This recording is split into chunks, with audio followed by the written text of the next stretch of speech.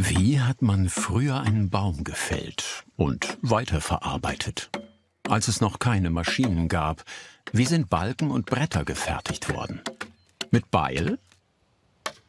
Keil? Und Hobel? Und mit Techniken, die heute nicht mehr viele Zimmerleute beherrschen.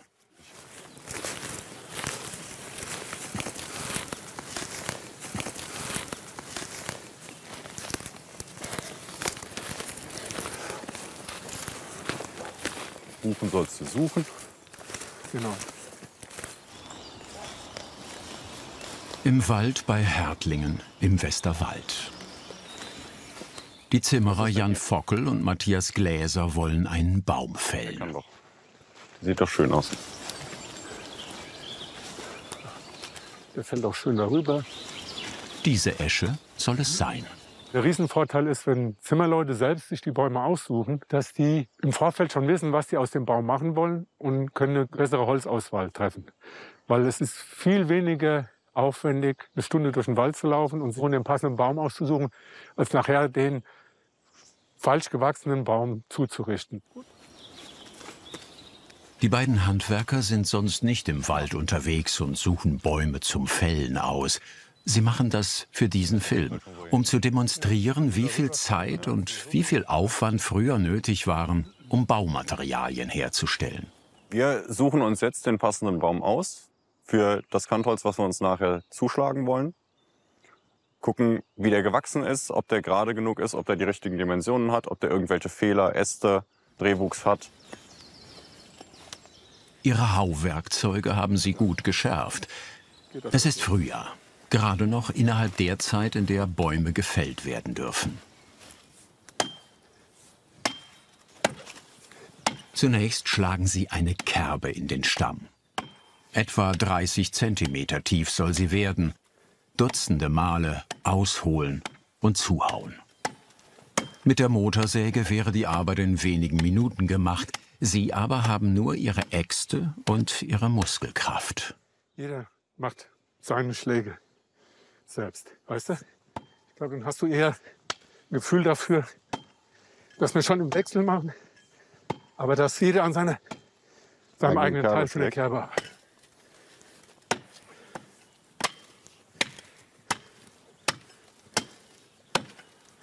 Sie brauchen eine gute Technik, gute Kondition und einen guten Baum.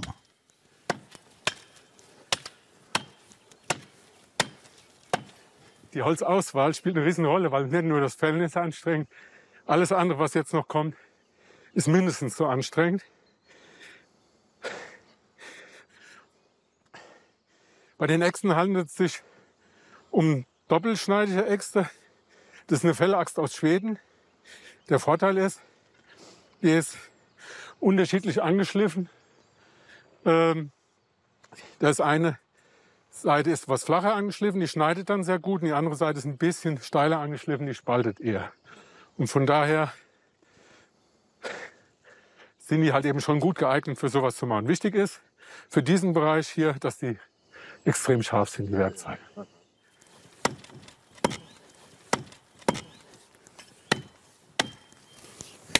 Sie wechseln sich ab und behauen den Stamm aus unterschiedlichen Winkeln. Du musst ein bisschen weiter zu dir rüber.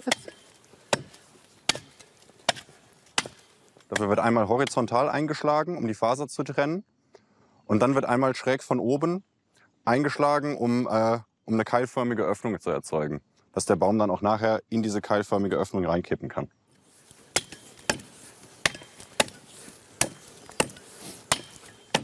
Im richtigen Leben sind die beiden nicht nur Zimmerleute, sondern auch Restauratoren im Handwerk. Normalerweise arbeiten sie an historischen Gebäuden. Im Hintergrund schaut der Azubi zu. Nach einer halben Stunde Schwerarbeit ist die Kerbe tief genug. Das ist jetzt ungefähr ein Drittel. Müsste passen, ja. Vielleicht noch ein ganz klein bisschen nachschlagen, die Richtung. Und ansonsten von der Tiefe her wäre das jetzt schon ganz gut. Klar, vor 200 Jahren gab es keine Helme aus Kunststoff, aber die Sicherheit geht vor. Das nächste Werkzeug kommt an die Reihe, eine 1,5 Meter lange Säge.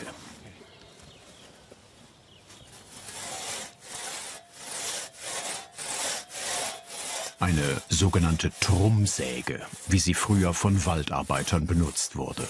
Trumm steht für das abgeschnittene Ende eines Baumstamms. Die Bedienung der Trummsäge will gelernt sein.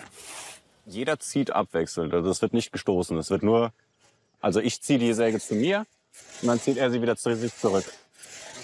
Und so arbeiten wir uns leicht händelnd in den Schnitt hinein. Bis zur Erfindung der Motorsäge sah so der Alltag von Waldarbeitern aus. Aber über raffinierte Technik verfügte auch die Trummsäge schon. Es gibt ja viele verschiedene Sorten von Zahnung. Hier, das ist jetzt eigentlich eher eine Säge für feinere Schnitte.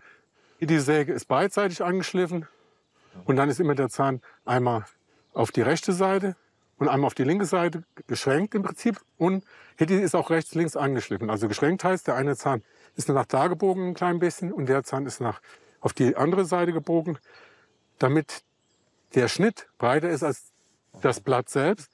Sonst würde das ja einklemmen in dem Fall. Das war es dann erstmal mit dem historischen Arbeiten. Die Zimmerleute dürfen den Baum nicht ganz fällen. Das besorgt ein Forstwirt aus Sicherheitsgründen.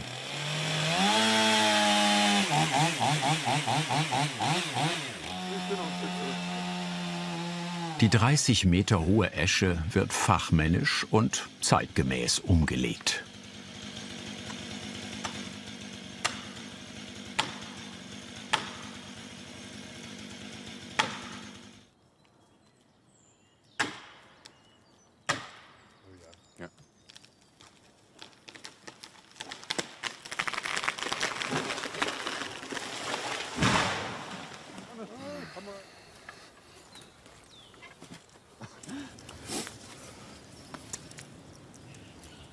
Jetzt dürfen Mathias Gläser und seine Männer wieder übernehmen. Und die weitere Bearbeitung des Baumriesens steht unter dem Motto Zurück in die Vergangenheit. Der Auszubildende Luke Piplis arbeitet jetzt mit. Na, guck, ich habe mir schon mal rot gemacht extra hier. So, wichtig ist, dass wir erst nur ziehen, nicht drücken. Ja?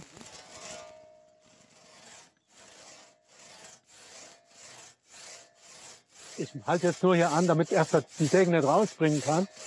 Jetzt können wir beide Hände nehmen und können mit beiden Händen dann hier sägen. So klein bisschen immer nach unten ziehen. Den Stamm wollen sie in etwa 3 Meter lange Stücke schneiden. Dazu benutzen die Zimmerer wieder die Trummsäge.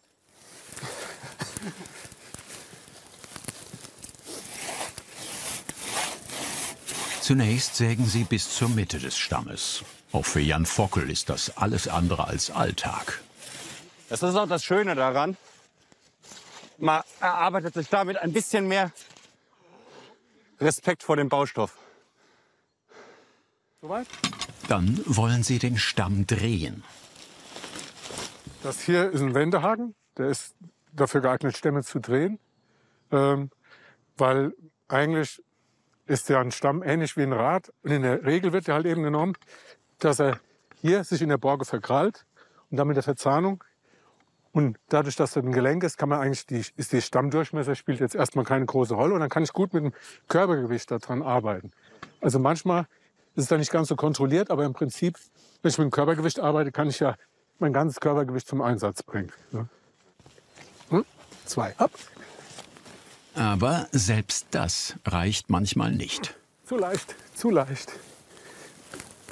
Wollen wir langsam, wenn wir umgreifen. 2, hopp. Versuch du auch mal zu drücken, sonst.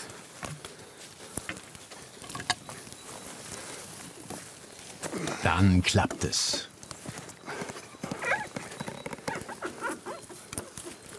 Guck mal, dass der Schnitt oben ist, Luke. Bisschen noch, ne? Ja?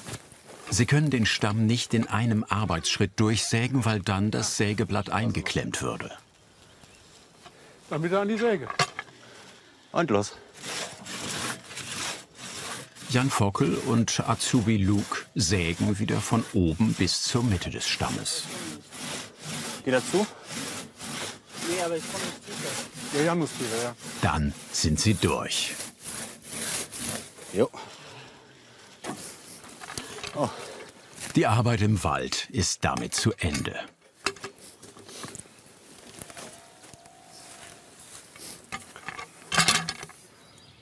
Macht immer einer nach, oder?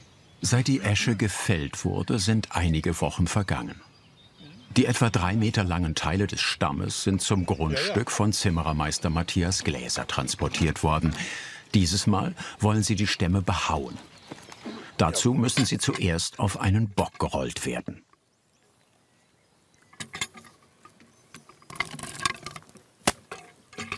Aus dem Stamm soll ein Balken werden.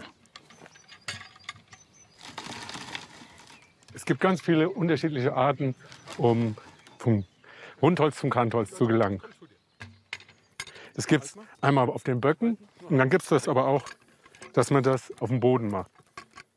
Dann habe ich aber ein anderes Werkzeug. Dann habe ich eine Behauaxt, die dementsprechend einen längeren Stiel hat, als die Äxte, die wir haben. Und das hier auf den Böcken hat den Nachteil, man muss die schweren Stämme auf die Böcke raufrollen. Und der Vorteil ist aber, dass ich nachher beim Behauen, gerade wenn es ins Finish geht, dass ich dann schön am Holz vorbeiarbeiten kann. Okay. Jetzt wird der Stamm im Prinzip fixiert, damit er sich während der ersten Bearbeitung nicht mehr bewegen kann. Hier mit solchen Klammern.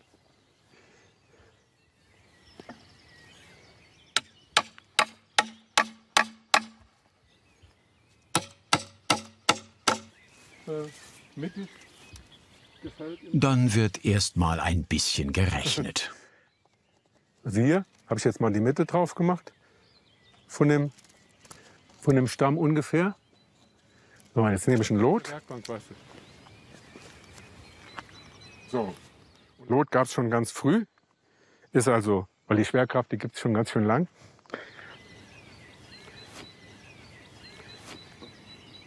Und dann reißen wir das links und rechts vom Lot aus an. Und zum Lot kann ich jetzt mit dem Anreißwinkel mir dann halt eben rechtwinklig einen Riss machen. Das machen sie auf beiden Seiten des Stammes, den sogenannten Zopfenden. Die Flächen sind nicht gleich groß, weil sich der Stammdurchmesser des Baumes nach oben verjüngt. Wichtige Vorarbeiten, denn der Balken soll so groß wie möglich werden. Das habe ich im Prinzip zum Lot mit dem Anreißwinkel das rechtwinklig dann angetragen hier. Und dann nur noch parallel nach unten gemessen. Wo genau die Kanten des Balkens sein sollen, hat Mathias Gläser jetzt bestimmt.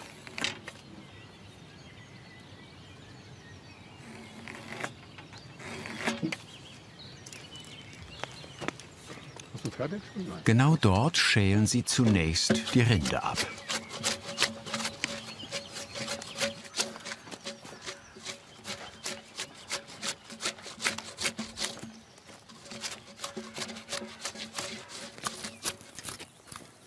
Vielleicht eine Axt im Rücken. Ich hol mal gerade eine Schnur. Wir machen da jetzt gleich einen Schnurschlag noch mal drauf, damit wir unsere Richtung sehen. Ah, okay. Der sogenannte Schnurschlag, eine alte Technik, um eine gerade Linie zu ziehen.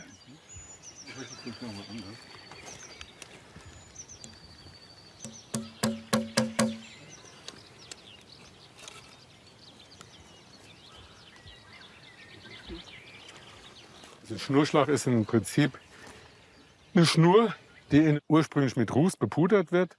Und dann kann man jetzt die Schnur da entlang spannen und dann kann man da entlang fletschen, um gerade Linie herzustellen. Es ist die gerade Linie zwischen den gegenüberliegenden Kanten des Balkens.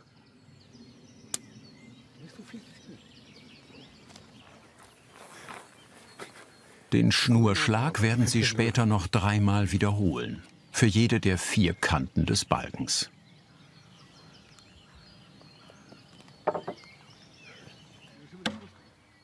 Dann wird es wieder anstrengend. Die beiden Zimmerleute beginnen mit dem Bebeilen des Stammes. Zuerst hauen sie Kerben in den Stamm im Abstand von etwa 30 Zentimetern. Alles bei den früheren Holzbearbeitungen ist extrem anstrengend. Uns fehlt natürlich die Routine dazu, das ist klar, dass es denen einfacher geht. Ich habe ein Buch, da steht drin, dass der Behauer hier pro Laufmeter Seite 6 Minuten brauchte, um die plan zu schlagen. Und dann kann man ja gleich mal gucken, wie lange wir dafür brauchen. Aber warum behauen Sie den Stamm? Könnten Sie die Arbeit nicht auch mit einer Säge erledigen? Das historische Sägen, das machen wir ja auch noch. Dann sehen Sie, dass das letztendlich Anstrengender ist. Weil ich muss dann auch das Holz noch viel mehr bewegen. Ich muss es dann entweder auf einen Sägebock drauf bewegen oder ich muss eine Sägekuhle haben, damit ich da schneiden kann. Und ganz oft ist es so, bei historischen Gebäuden, wenn man da sich das anguckt, sind 4 Seiten bebeilt und ein Schnitt dann noch. Auch dieser Stamm soll später längs durchgesägt werden. Aber so weit sind die beiden Handwerker noch lange nicht. Sie haben ihre Position beim Behauen geändert, damit die Einkerbungen über die ganze Länge etwa gleich tief werden.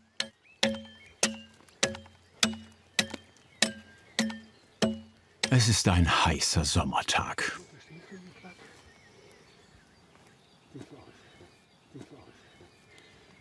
So, jetzt. Wasser. Ist eher kopflastiger. So schwer ist das Ding nicht, aber du merkst es halt so, ne? Die Kerben sind auf der einen Seite des Stammes gehauen. Jetzt geht's ans Abschwaden der Rundungen. Ja, das Werkzeug hat einen relativ langen Stiel. Damit hat man mehr Kraft. Man muss natürlich aber auch beim langen Stiel bedeutend besser das Werkzeug unter Kontrolle haben. Und deswegen wird es im Prinzip nur zum grob Abarbeiten. Mit dem Breitbeil wird dann nachher die Sache sauber gemacht. Früher wurden diese Arbeiten oft von Holzknechten gemacht. Es gab den Beruf des Behauers. Sie stammten in der Regel aus der unterbäuerlichen Schicht. Tagelöhner, die im Akkord schufteten. Wie gesagt, die Esche ist auch noch mal ein bisschen schwieriger zu bearbeiten als die Eiche. So, und jetzt kommt Breitbeil zum Einsatz. Nennt sich Behaubeil. Gibt es ein linkes und ein rechtes, bei dem die Schneide entsprechend weggekröpft ist. Und je nachdem, auf welcher Seite vom Baum man bearbeitet. Also wenn ich jetzt den Baum zu meiner Rechten habe, dann nehme ich das rechte Beil, das dann entsprechend weggekröpft ist, damit ich neben dem Baum stehen kann und die Schneide gerade am Baum habe. Und kann damit sauber behauen. Jetzt müssen Sie aufpassen, dass Sie nicht mehr Holz als nötig wegnehmen. Mathias Gläser benutzt ein anderes Beil als Jan Vockel. Das hat eine bedeutend breitere Klinge. Damit kann man es schöner am Holz entlang führen. Der Nachteil ist halt eben, dass die nicht ganz so eine gute Schneidwirkung hat wie eine schmalere Klinge. Aber man hat eher eine Führung. Das Holz der Esche hat unterschiedliche Färbungen. Der Splintholzbereich ist das hellere. Der Kern ist im Prinzip der Teil vom Holz, der schon keine lebenden Zellen mehr enthält, sondern richtiges Holz ist. Und im Splintholzbereich haben wir mehr lebende Zellen und mehr Holz oder sagen wir mal auch mehr Nährstoffe, was dann auch wieder für holzzerstörende Insekten und Pilze besserer Nährboden ist. Was bei der Esche jetzt einen mäßigen Unterschied macht, aber bei anderen Farbkernhölzern wie Eiche, Douglasie, Lärche, Kiefer ist das ein riesen Qualitätsunterschied jetzt von der Resistenz gegen holzzerstörende Insekten und Pilze, ob ich jetzt Splintholz- oder Kernholzbereich habe. Alltag ist das für die beiden nicht. Aber weil sie als Restauratoren im Handwerk die alten Techniken noch beherrschen, demonstrieren sie sie schon mal vor Auszubildenden.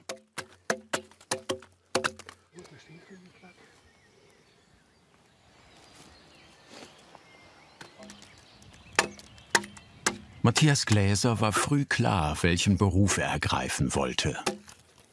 Eigentlich dann schon ab 10, 11 Jahre gewusst, dass ich irgendwas mit Bau machen will und am liebsten auch mit Holz. Habe mit 13 dann ein Praktikum gemacht in der Zimmerei und das hat mir schon gut gefallen. Nur ist es so, dass auf dem im Bauhauptgewerbe schon auch sehr viele Arbeitsstunden abgeleistet werden müssen. Und als junger Mensch mit 14, 15, wenn man dann immer so lange arbeitet, wie es hell ist, und dann habe ich mal kurz überlegt, ob ich den Zimmermann einen Nagel hänge und irgendwie in die Industrie gehe. Und da hat aber mein weiser Vater hat gesagt, das ist bestimmt nur mal eine Phase, ich sollte das doch bitte noch ein halbes Jahr machen. Und wenn ich es dann nach einem halben Jahr immer noch doof finde, würde er mich da unterstützen, dass ich eine neue Lehrstelle suche. Aber nach dem halben Jahr war alles gut. Die Arbeit hat mir mehr Spaß gemacht. Und ja, und dann hat mir sowas hier mit diesem Historischen schon immer gefallen. Ganz traditionell herausgearbeitet. Die zweite Seite des Balkens ist fast fertig. Einige der Kerben sind nicht exakt. Das ist an sich, kann man sagen, ein Fehler, den wir gemacht haben, dass wir die Kerbe zu tief geschlagen haben. Ist aber in der historischen Holzbearbeitung tatsächlich oft vorgekommen. Und sowas, daran kann man erkennen, dass das Holz von Hand behauen ist, weil ja die Kerbe hier eingeschlagen wurde und dann wurde die Fläche beigearbeitet. Der nächste Schnurschlag zeigt, dass der Stamm nicht ganz gerade, sondern leicht gekrümmt gewachsen ist. Das Stück Holz könnten Sie gut als Strebe in einem Fachwerkhaus verwenden. Und weil der Stamm halt eben eine leichte Krümmung hat und der das hergibt, haben wir im Prinzip eine Überhöhung von 8 cm, die wir da einbringen können. Und dann bekommt im oberen Drittel bekommt das Ganze dann einen Knick. Und in einem späteren Arbeitsschritt wird ja aus diesem Holz wird es ja nochmal aufgetrennt in der Mitte mit der Säge. Und dann haben wir ein schönes Bild. Aber bis dahin werden Sie noch ein paar Arbeitsstunden brauchen. Jetzt behauen Sie die dritte Seite des Stammes. Die Idee, dass daraus eine Strebe werden könnte, verfestigt sich. Eine Strebe ist jetzt erstmal ein Holz, was in einem Fachwerk zum Einsatz kommt, um die Windkräfte aufzunehmen. Also wenn ich jetzt einen normalen Fachwerkrahmen habe, ohne Strebe, dann ist der ja nicht windstabil. Dann kann er ja sich so verschieben. Und aus dem Grund kommt da eine Strebe rein. Die kann komplett diagonal sein, dann kann man es nicht mehr verschieben. Also die kann auch hier so stehen, so würde die in der Regel stehen, ungefähr 60 Grad. Die einzelnen Arbeitsschritte ähneln sich und jeder erfordert Kraft, Ausdauer und Technik von den Zimmerleuten. Früher arbeiteten oft viele Hauer an mehreren Stämmen gleichzeitig.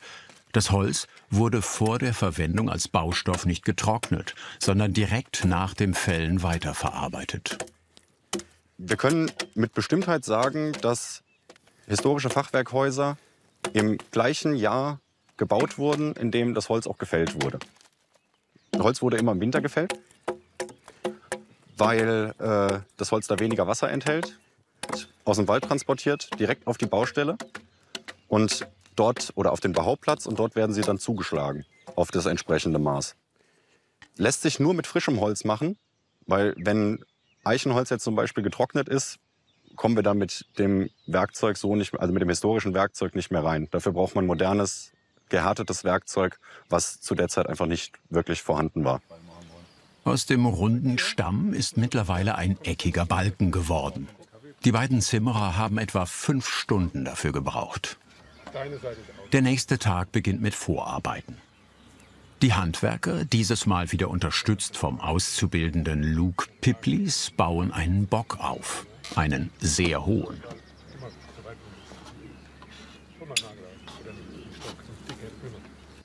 Zuerst befestigen sie die beiden Füße.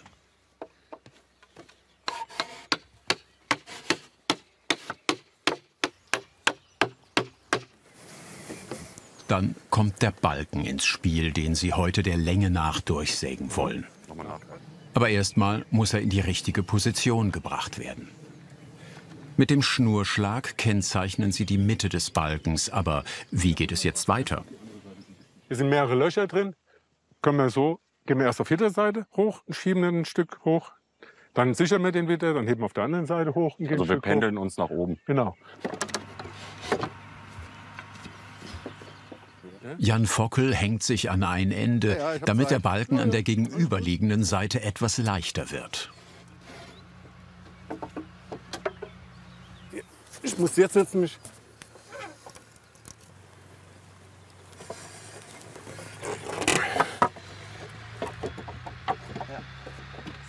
Dann ist der Balken da, wo er hin soll.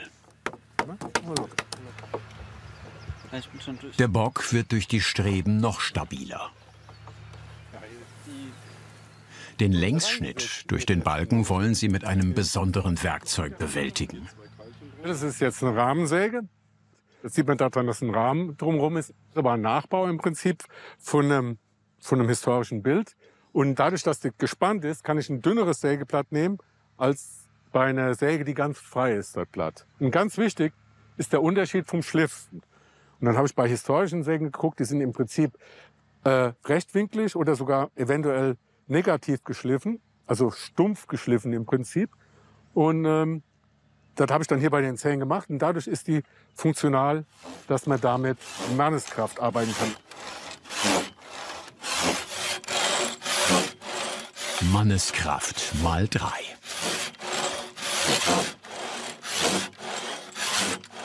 Dass sie unten zu zweit ziehen, dafür gibt es einen Grund. Ist ja schon so, dass man hier unten auch mit 2 Leuten beim Runterziehen Einsatz machen kann. Weil beim Runterziehen nimmt man ja den Span ab. Also im Prinzip wird die Säge ja leer hochgezogen und mit der Spanabnahme nach unten gezogen. Und was wir hier von Hand machen, das ist alles anstrengend. Also egal, welche Seite ist. Und so eine Pause zwischendurch ist immer sehr angenehm.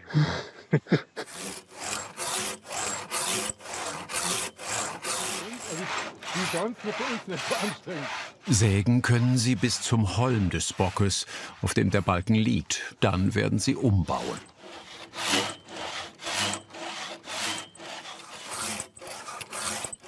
Und eine andere Säge wird zum Einsatz kommen.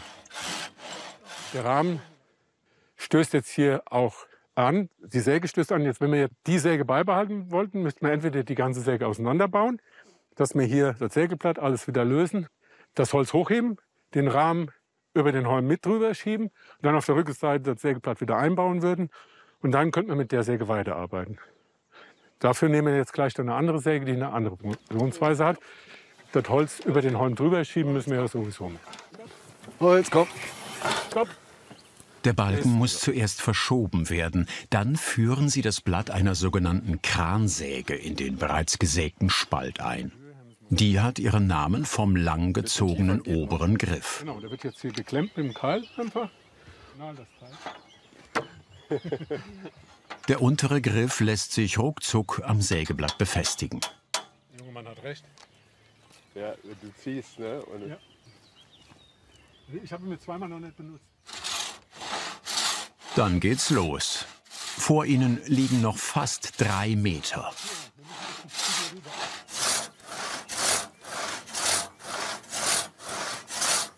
Beim Sägen müssen sie auch darauf achten, dass sie nicht von der Mittellinie abweichen.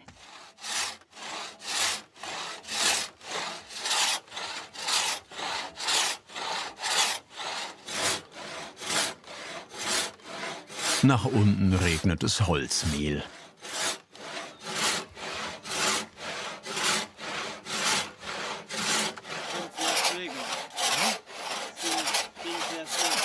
Für solche Fälle hat der Zimmermann seinen Hut. Jetzt steht der Wind so, dass ich den nicht festkriege.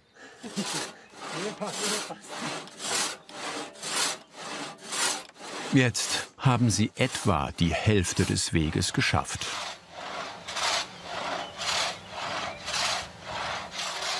So wie sie haben früher die Zimmerleute geschuftet, für wenig Lohn.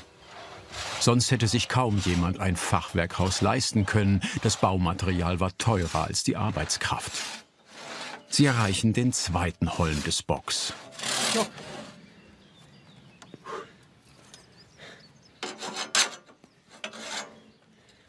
Die Säge wird neu angesetzt. Das letzte Stück wird von außen durchgeschnitten. Immer im Bauch, auch unangenehm.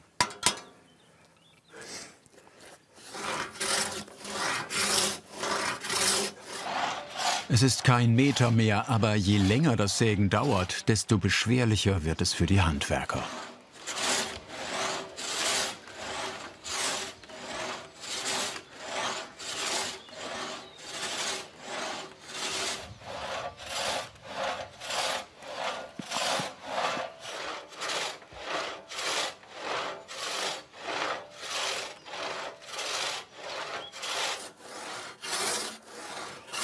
Dann endlich haben sie es geschafft.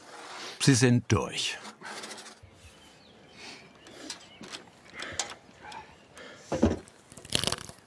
Jan Vockel trennt die letzten Fasern. Und er zeigt ein Merkmal, an dem man handgesägte Balken erkennen kann. Hier zeigt sich jetzt schön das Sägedreieck, das typisches Erkennungsmerkmal für handgesägte Balken ist. Das ist die Stelle, die von beiden Seiten angeschnitten wurde und die dann letztlich auf dem Bock auseinanderbricht. Damit sind die Arbeiten am Balken für heute zwar beendet, aber Zimmerermeister Mathias Gläser zeigt eine weitere alte Technik, wie man Holz spaltet.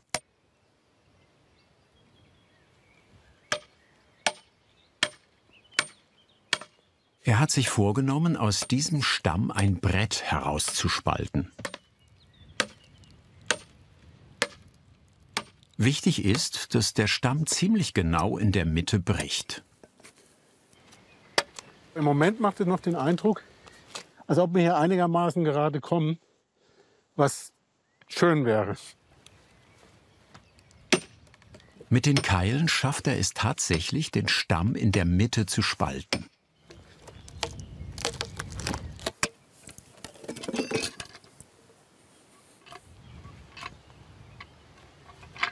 Aber jetzt folgt der schwierigere Teil der Aufgabe. Das Brett soll etwa 4 Zentimeter stark werden. Wieder kommen viele Keile zum Einsatz, die der Zimmerer vorsichtig ins Holz treibt.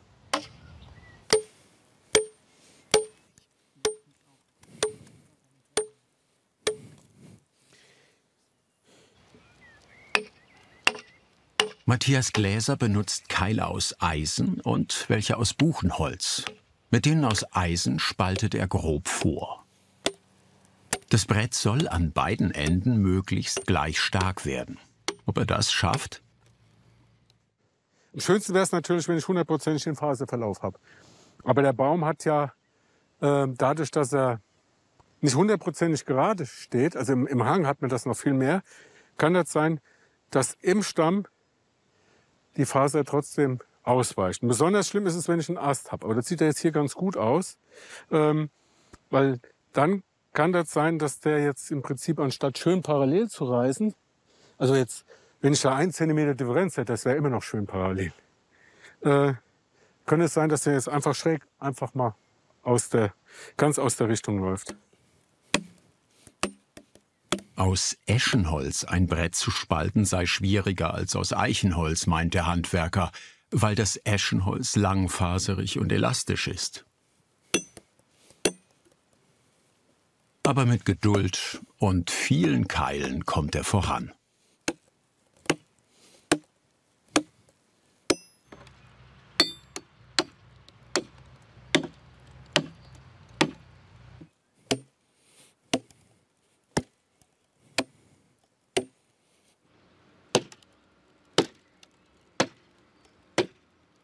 Das Holz reißt.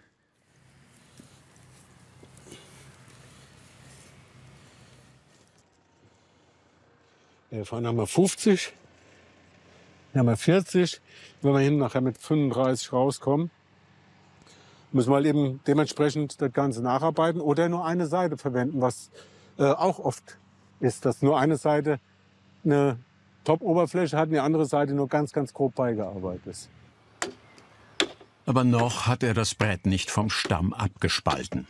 Das Holz kann ungünstig brechen und dann müsste er von vorn beginnen. Aber es klappt. Mit Können und ein bisschen Glück.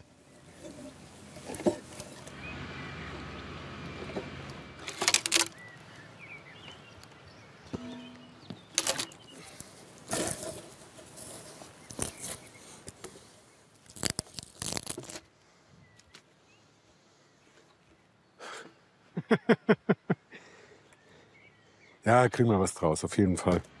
Ich sehe nur die Arbeit, die noch da drin steckt, bis das ein Brett ist. Ja, aber es ist schon in Ordnung. Für die Esche ist es super. Das Landschaftsmuseum Westerwald in Hachenburg.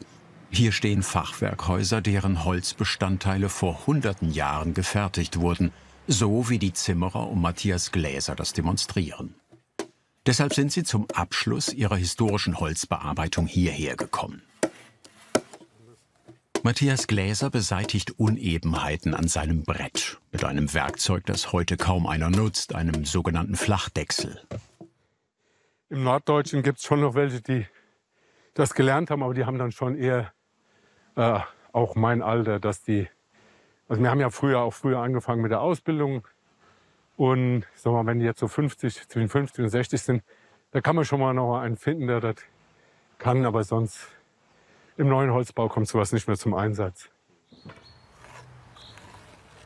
Der Balken, den sie beim letzten Mal längst durchgesägt hatten, ist auch dabei. Jan Vockel könnte ihn so, wie er jetzt hier liegt, nicht als Strebe in einem Fachwerkhaus verbauen. Dazu muss der Balken weiter bearbeitet werden.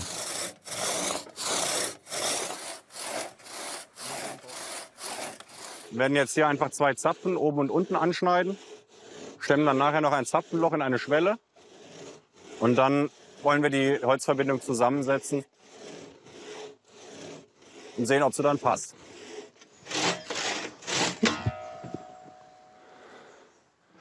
Ja, so halblängs zur Phase ist schon sportlich. Ja. Richtig plan ist das Brett noch nicht. Der nächste Arbeitsschritt folgt wieder mit historischem Werkzeug. Raubank nennt die sich. Die hat eine lange Bahn. Die ist normalerweise zum Abrichten da, also um was abzurichten. Nachher, dass es echt plan ist. Würde man jetzt erst mal denken, weil ich will ja hier ein planes Brett draus machen, würde man eine Raubank für benutzen. Das Problem ist nur bei der Raubank, dadurch, dass sie so eine lange Bahn hat, haben wir oft bei einer Rundung ganz viele Bereiche, wo die überhaupt nicht greift. Dann arbeitet man mit dem Schrubhobel nämlich vor. Und das ist eine runde Klinge, ein rundes Messer mit einer geraden Bahn.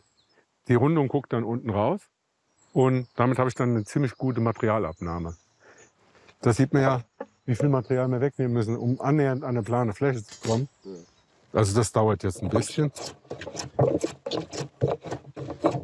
Während Mathias Gläser mit dem Hobeln beginnt, stemmt Azubi Luke ein Zapfenloch aus einer Schwelle. Da soll der Zapfen der Strebe genau hineinpassen.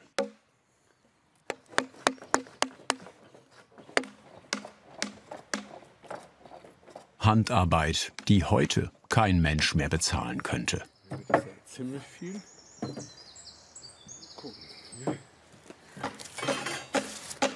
Eine halbe Stunde schwingt er schon den Hobel, aber fertig ist er noch lange nicht. An seinem Brett wird er noch einige Zeit verbringen.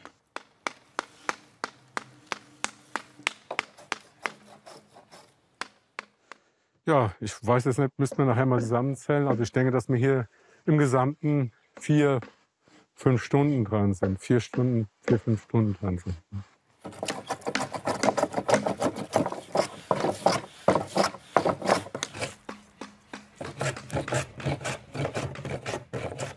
Wenn man das mal gemacht hat, dann kann man sich auch vorstellen, warum an manchen historischen Treppen, Türen, Toren, sowas, warum dann nicht alles unbedingt 100%ig parallel ist, sondern dass auch mal was ein bisschen unterschiedlich breit ist. Also das merkt man dann schon. Und das Material natürlich nicht so schnell weggeschmissen worden ist, weil da zu viel Energie drin steckt. Aber er kommt voran. Das Brett wird langsam plan. Dann sieht man jetzt auch wieder, dass die Holzauswahl, worüber wir ganz am Anfang gesprochen haben, als wir den Baum gefällt haben, dass sie eigentlich eine super Rolle spielt. Weil je bessere Qualität ich bei meiner Rohware habe, umso weniger muss ich mich nachher quälen. Weil hier ist ja jeder Millimeter runterarbeiten ein extremer Kraftaufwand. Ja. Deswegen lieber, was wir ganz zu Anfang gesagt haben, lieber 5 Stunden durch den Wald gelaufen als 5 Stunden gehobelt.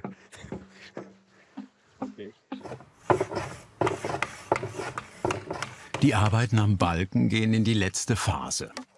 Luke Piplis hat das Zapfenloch fast ausgestemmt. Und auch Jan Vockel ist mit dem Zapfen weitergekommen.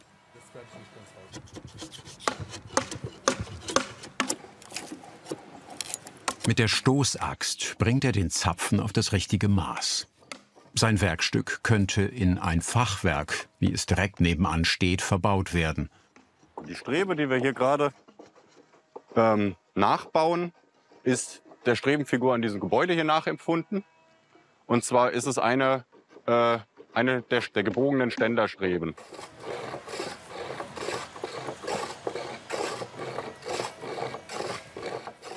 So, hier machen wir jetzt eine Phase dran, damit sich der Zapfen nachher einfacher ins Loch einführen lässt. Traditionelle Handwerkskunst.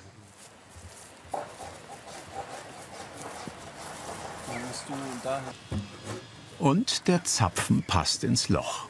Aber die beiden Holzteile werden noch arretiert.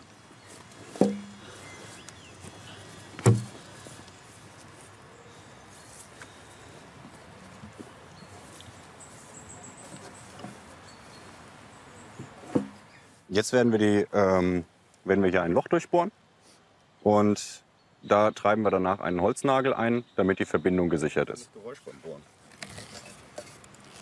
Er bohrt das erste von 2 Löchern für die Nägel, die später Schwelle und Strebe zusammenhalten sollen. Mach mal. Nicht mal schwer. Ja.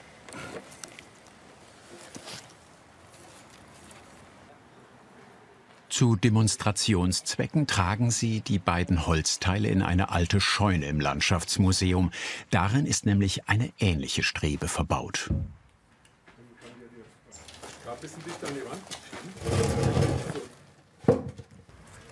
Neben ihr bauen sie das Werkstück auf, an dem sie mehrere Tage gearbeitet haben.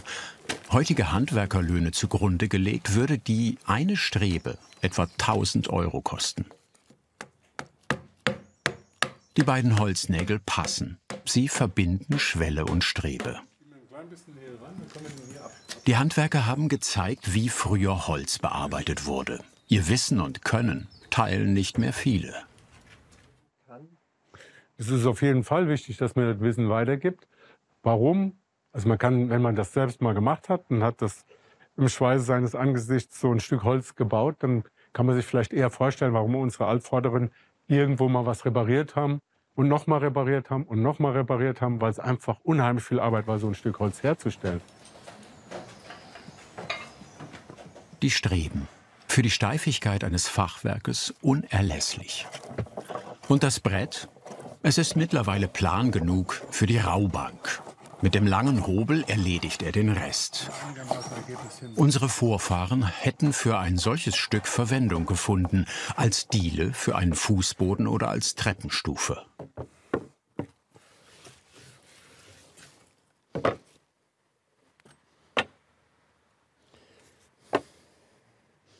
Ja, ich würde sagen, fertig. Mathias Gläser und seine Männer haben es geschafft und große Handwerkskunst gezeigt, wie man traditionell vom Baum zum Brett kommt. Hat dir diese Handwerkskunst gefallen? Dann schreib uns deine Meinung zum Film in die Kommentare. Und nicht vergessen, Kanal abonnieren.